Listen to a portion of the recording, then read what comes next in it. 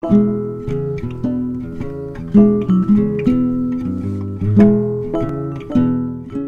got to be a bit of a realist in these processes where no matter what you think, you won't be able to make all the changes that need to be made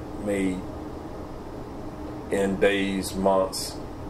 It'll be decades of being in a fight. So having been doing this now for 4 decades,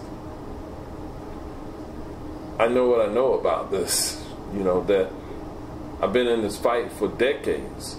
I haven't been sitting as a spectator in the arena. I've been in the arena.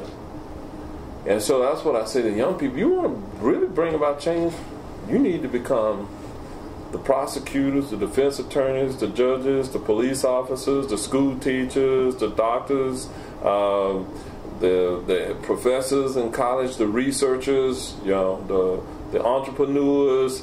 You need to become all of those. You know, if you really want to bring about the change. Otherwise, they're going to be frustrated if they think that it's going to happen like that. Nah, they're going to be so frustrated. And I think that's what we see.